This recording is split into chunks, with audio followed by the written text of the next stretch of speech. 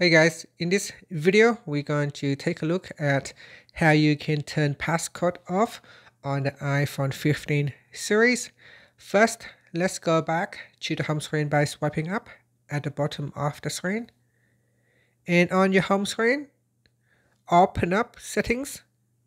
And in the settings page, we scroll down and then tap on Face ID and passcode.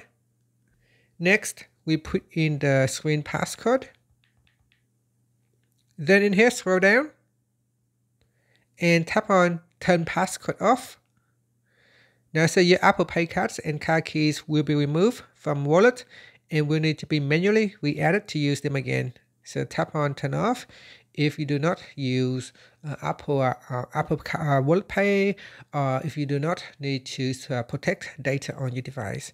Now, before you can switch it off, you need to enter your Apple ID password. So go ahead and enter the password and tap on the Turn Off button. If you put in the wrong password, you will give him a chance to try again. Now this time I will try to put in the correct password and tap on the Turn Off button. And that's it. Now I need to put in the current screen passcode to switch it off. And those are the steps that you need to carry out in order for you to turn off passcode. And that's it. Thank you for watching this video. Please like and subscribe to my channel for more videos.